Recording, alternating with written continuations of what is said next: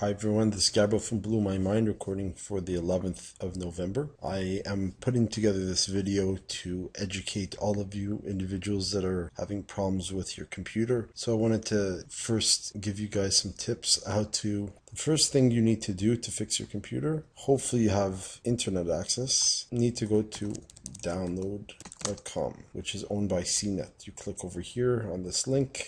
And right over here are some very popular applications. And the most popular one, in my opinion, to fix spyware applications is malware anti-malware software. By clicking here, then you click on download now and just click save. As this thing downloads, then you're ready to execute the program. Click on run. Yes. English. Click next, accept, next, install. These two may be left checked off. So as you can see, the program has updated itself and we are currently using the trial version. So click on start trial.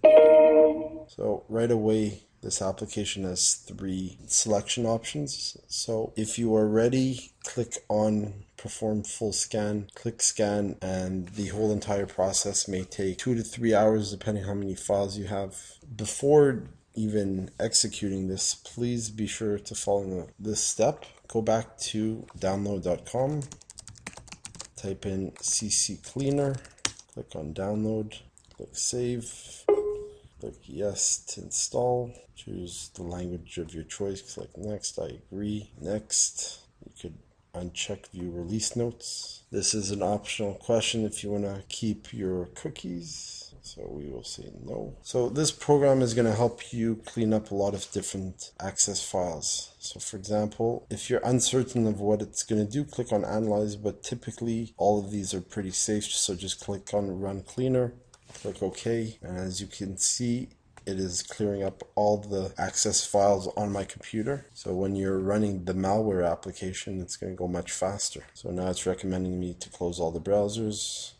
Click OK. Once that's done, this specific process may take longer for others, all depending on how many browsers you're using and how much cache you have saved up. This shouldn't take too much longer. So as you can see, the program has fixed itself and it's cleaned about a lot more information than I thought. So it just deleted 2.8 gigs of information in about a minute and a half. So when you're running all your other programs, it's going to go much faster to have scanned the whole entire hard drive. Another thing you can do is click on registry, and this will check if there's anything that's slowing down your boot up process. Once this process is done, click on fix selected issues. You should consider backing up your registry just in case something goes wrong. Create a folder, cc cleaner backup reg.